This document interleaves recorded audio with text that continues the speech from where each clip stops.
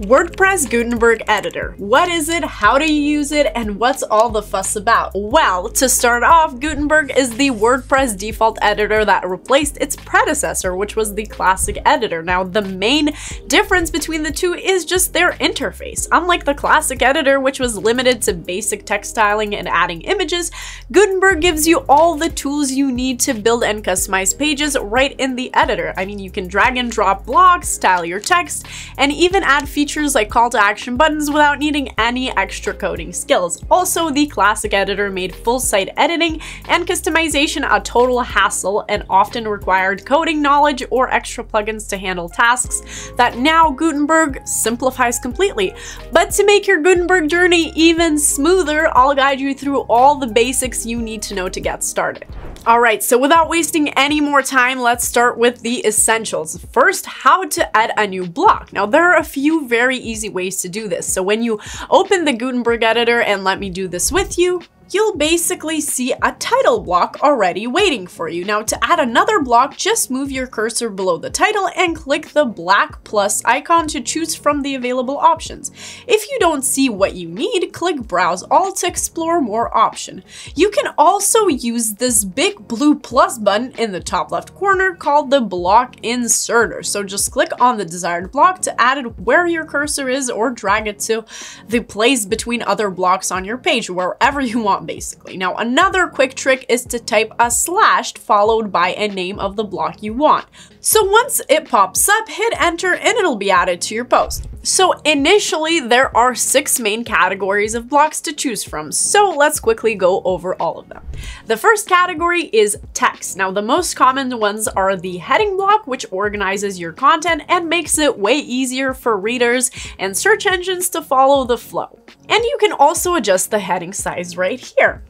And the paragraph block for adding your regular text. If you are hosting your client, you'll have the AI content creator block at your disposal. It will help you quickly write anything you need based on your description, saving you a ton of time. Now, next up is media, where you can add images, audio, video, or just files. For example, you can insert an image by uploading it directly or selecting one from your media library. And there are also more dynamic options like the media and text block, which places media and text side by side, or the cover block, which lets you overlay text on images or videos. Now, this one is really great for headers or just highlighting important content.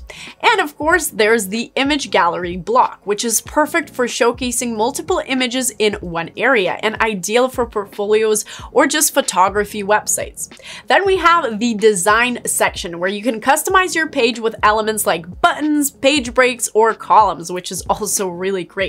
I'll dive deeper into those in just one moment, but now moving on to widgets.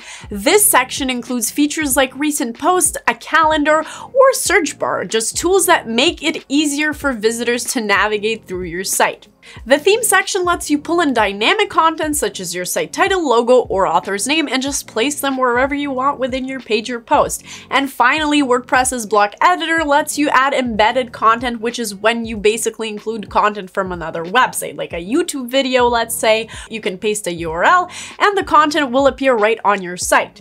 For instance, when I paste this video link, the video pops up and is ready to watch. Now, adding embedded content makes your WordPress site more interesting and way more dynamic than just putting links there.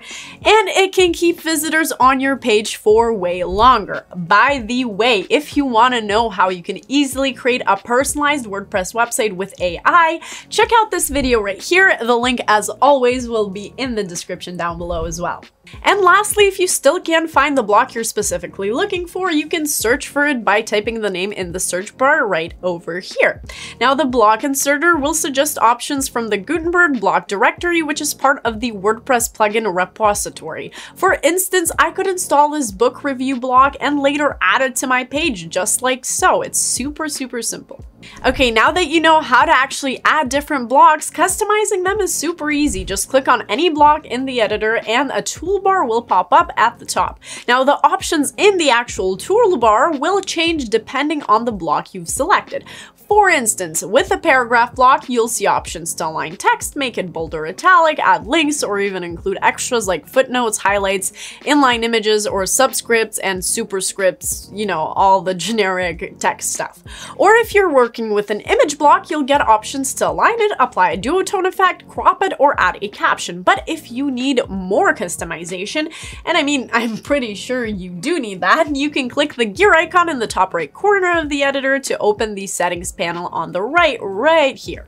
Here you can tweak things like the aspect ratio, width, height, or resolution. And if you're an advanced user, this panel also lets you add custom HTML or CSS to really fine-tune your designs. But now, moving on, one of the best things about Gutenberg is how easy it is to arrange elements. To move a block, just click on it, find the 6-dot icon in the toolbar, and drag it wherever you want. And if you need to move multiple blocks at once, just hold down the Shift key, click on the first block, and then select the others you want to include and move. Once they're grouped, use the 6-dot icon to drag them all together. I mean, it's really simple, and a lot of people think it's harder than it actually is, but it's not that hard, guys. Okay, now let's say you're making a team section for your homepage. You want to include a photo, name, and let's say a short bio for each team member, all neatly arranged. How do you do that? Well, the best way to do this is by using the group, columns, row, or stack options from the design section in the block inserter. These tools really allow you to nest blocks basically by just putting them together, putting smaller blocks inside a bigger one so your layouts stay tidy and really well organized. Let's take the columns, for example. You can choose a pre-made layout like the 3 columns with 3 equal splits, or set up your own, but I mean, the layouts are pretty convenient. Now start adding content to each column by clicking the plus sign and choosing the blocks you need. For example, you could add an image block to each single column, followed by a paragraph block for a short description. Once that's all done, you can adjust the layout and alignment using the toolbar or actually the sidebar as well. And by the way, the sidebar, you'll see an option called inner blocks. Use content width. I suggest turning it on to make sure everything inside the columns lines up with the overall page width, which keeps your designs looking really clean and really polished. You can also select multiple elements and choose the group option from the toolbar to make it way easier to control the layout. And additionally, you can add a spacer block between the elements, which is just a white space for better aesthetic to prevent everything from looking crammed together. I mean, in the minimalistic modern designs, this is actually very popular practice. And by the way, you can customize its height or make it wider or thinner. Now, moving on, if you ever get bored with the plain white background or decide to use your brand's color scheme, you can change each block's background to any color or even image that you like. Just select the block, go to the sidebar editor and select styles. Then click on the background color and pick the color that you need or paste in a color code. If you want things looking a little bit more funky and fun, try using a gradient color background or even a background image for your block. It's totally up to you. I mean, you can play around with this.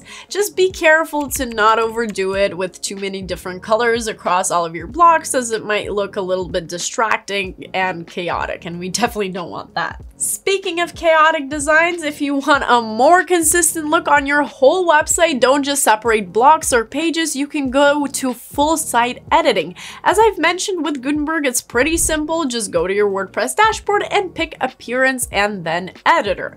Once you're in there, you can play around with pretty much every part of your site. Let's say you need to rearrange your navigation menus, which you can very easily and simply do by dragging them in any order that you want. Or maybe let's say you want to update your site's overall style. Well, in that case, you can pick styles and then adjust colors, fonts, and layouts to match your brand from there. For example, you can set your own color palette, and that will be used across your whole website to make it really consistent. You can even edit your pages directly in the site editor, and no need to jump between screens at all either. You can see both your drafts and published pages right over here, and you can even add a new page. page. And if you're feeling really creative, you can design custom templates for specific pages, like your blog or single posts. While editing a post, you can preview how it fits within the page layout. Just open the Post tab on the sidebar and select Template, then choose Show Template. This allows you to see how your content fits within the overall page layout. And just keep in mind that only users with a WordPress block theme can customize blocks in the full site editor. And if you want to use this feature, really consider switching to a block theme such as a 2024 theme, which is really modern and clean and honestly one of my favorite ones. Or there's also the Neve FSC theme, which is perfect for pretty much any kind of site in my opinion. And there are also plenty of other themes like Ona, Trove, and Brixie, and especially Brixie is an ideal option if you need WooCommerce support. But now coming back to the page editor, if you ever feel overwhelmed with the amount of content on your page and all the scrolling through it, you can turn on the list view to see a list of all of your blocks and pages. Really convenient. Now to open it, just click the document overview icon, which is these three stacked lines in the top left corner, or use the shortcut, which is Shift plus Alt plus O. Now as you can see, it gives you a clear tree-like layout of all the blocks in your page or post. You can also click any block in the list to go straight to it in the editor, which is super handy for jumping around in longer documents with lots of nested blocks in there. Now right next to the block list view is the outline, which shows your document structure basically, including headings and their levels. It's also a really quick way to check if your content flows well and if your headings are in order. And the next really super convenient thing I want to show you is the command palette. Now, command palette is like a shortcut wizard for the Gutenberg editor. It lets you quickly perform actions or jump to different parts of the editor without hunting through tons of menus and stuff like that. You can just open it by pressing Ctrl plus K or Command plus K on a Mac if you're using a Mac, or clicking the bar at the top of the screen. Once it's open, you'll see a search bar and a few handy suggestions like duplicate, delete, or add after. So just start by typing a keyword or letter and it'll show you options that match. For instance, if you want to jump straight to a specific post or page, you can just type its title and you'll be taken right to it, which is super handy and convenient and really speeds up your work. It's also useful for quickly adding a new page or post or entering the distraction-free mode, which is this clean full screen editing view that hides any unnecessary menus and toolbars, really helping you focus on writing without any distractions whatsoever. And by the way, if you're finding all of this a bit confusing so far, I really strongly recommend considering Hostinger for your website's hosting, because with Hostinger you get a built-in AI assistant whose name is Cody, who can answer any questions for you at any time. Plus you can create your entire website using AI, which is super cool. So if you're interested in this deal, click the first link in the description below, and also here's a coupon code for an extra 10% off. But now back to Gutenberg. Now next up, let's talk about mobile optimization. And if you click the laptop icon at the top right, you can switch to mobile view and see how your site would look on a phone. And guys, mobile optimization is extremely crucial for both SEO and user experience, because I mean, let's face it, more people are browsing the web from their phones than from their desktop these days.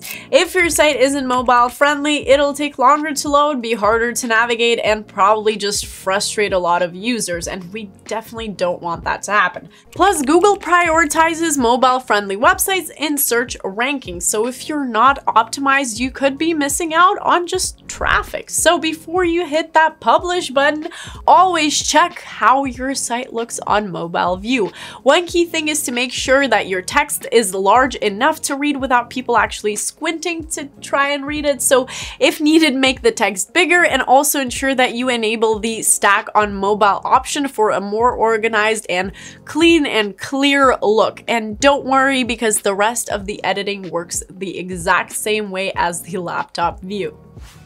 So I mean, whether you're just starting out or sharpening your skills, the Gutenberg editor is really worth a try as it makes it super easy to create professional looking pages. And I guess I've covered the essentials to really help you get started, I hope. But if there's anything I missed that you think deserves a mention, just please let me know in the comments down below so I can cover it in the next video. And also, if you want to see how easy it actually is to create a WordPress website with just a few clicks and in just a few minutes, definitely check out this video where I show you how to do it with Hostinger's AI WordPress website builder.